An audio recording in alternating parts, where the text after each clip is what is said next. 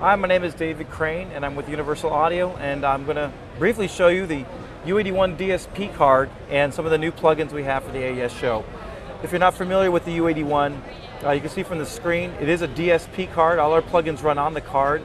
The VST, audio units, DirectX and RTAS compatible. It comes in 3 different types, actually 4 different. I'm showing 3 right now: the Project Pack, the Studio Pack, and the Ultra Pack. Each one basically has the same card. You just get more plugins with each one. Each one costs a little more. Project Pack's at $3.99, Studio Pack $8.99, Ultra Pack $11.99. These are street prices. We just introduced something new, the Flexi Pack. The Flexi Pack basically is like a Project Pack. It comes with a limited suite of plugins, but you get $500 to spend on our online store. So any plugins you want to get, you can get them on our online store. We make all the plugins. We sell them there online. Most of them cost about $149. Some are $79. Some are $199. But $500 should get you a pretty good slew of very high quality plugins and a pretty good variety of them. New for the UAD-1, this, excuse me, you know what we got to do? We got to keep people from walking in here. Yeah, sorry, I forgot to rope it off. So, yeah. So, hang on. New for the UAD-1 at the show is the Roland Dimension D plugin. And the Dimension D is a model of the Roland actual hardware Dimension D that was made in the late 70s. We also have Tempo Sync, which is new for the UAD-1. I'll show a little bit of Tempo Sync later on. We're also compatible with AMD and X2 processors from AMD, and the AMD X2 from Motorola, and the Intel Xenon processor from Intel. Here's a shot of some of our compressor plugins, but rather than keep talking, let's get into the plugins. Here's the Roland Dimension D, and I'm going to use it on some guitar. Actually, no, I think I'm going to use it on vocal.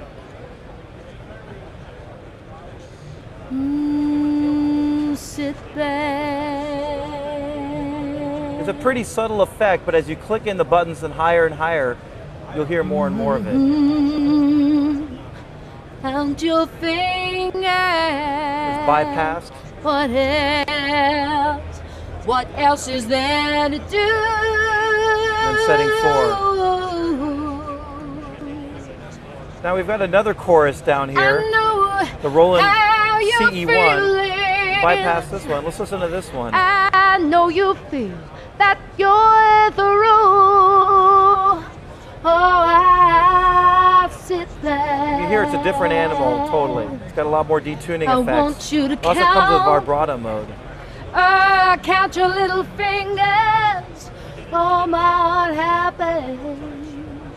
Oh, and speaking of Tempo Sync, which I had talked about earlier, we'll show some rock drums being Tempo Sync to death by our plugin, the CE1.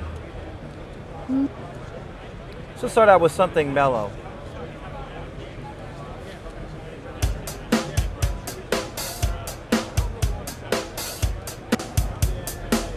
Turn on some of these.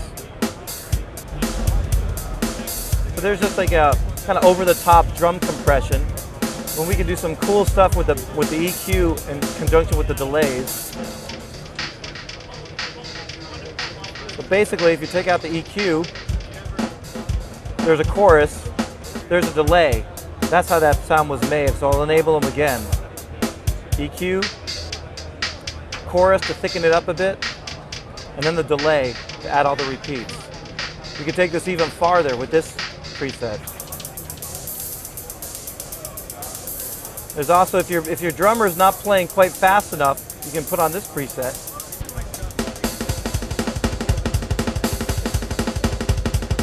So here's your dry drums, and here's your Neil Peart preset, you can call it.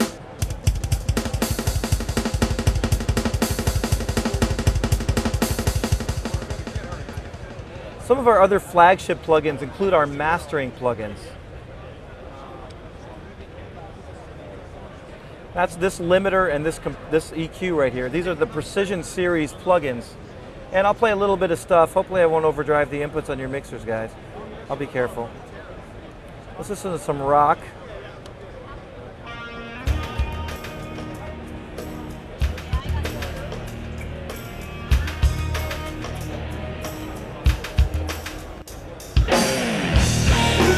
So there's with the limiter and without it. So you can hear we're really getting a lot of level out of this. Then there's our EQ. Comes with a lot of different presets. Let's try something called bottom boost. Bypass.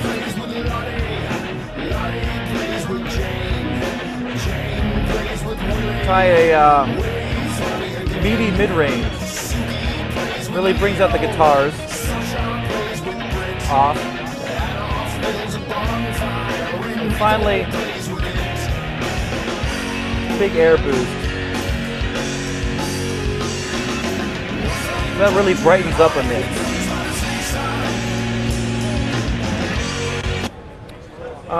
I'm going to finish up here with the reverb plugin. This is our plate reverb. This is a fantastic plugin. I'm going to play some percussion for you.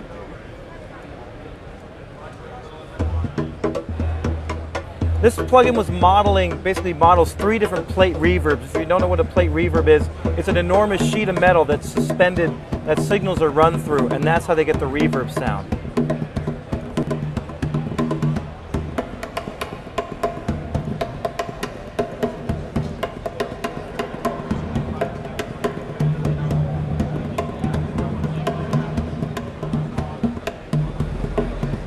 There's also an EQ you can bring in and out, basically giving you up to 12 dB of boost or cut.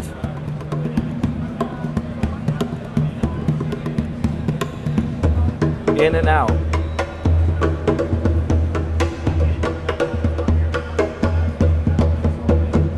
And finally a pre-delay.